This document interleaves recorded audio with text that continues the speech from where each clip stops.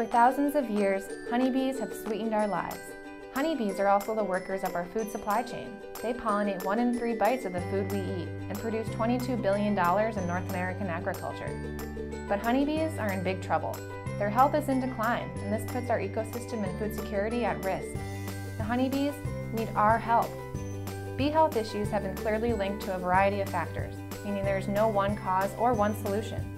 That's why people and organizations from across the food value chain have come together and formed the Honeybee Health Coalition. The coalition includes beekeepers, growers, scientists, government agencies, agribusinesses, conservationists, food manufacturers, and others from the US and Canada. Together, these players can accomplish more than any one group could achieve on its own. Working closely with the President's National Strategy for Pollinator Health, the coalition is taking action across 4 priority work areas. Partnerships to increase forage and agricultural lands help improve honeybee nutrition. The Tools for Varroa Management Guide details the best way to detect these destructive mites and how to control them. The Incident Reporting Quick Guide outlines the process for reporting bee losses. By seeing problems from the ground level, we can develop better solutions together. The Bee Understanding Project takes farmers and beekeepers and has them swap jobs for a day to walk a mile in the other guy's boots.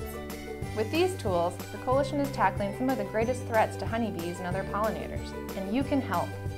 To learn more about the coalition and how you can take action to improve honeybee health, visit our website at honeybeehealthcoalition.org. Together, we can make a difference.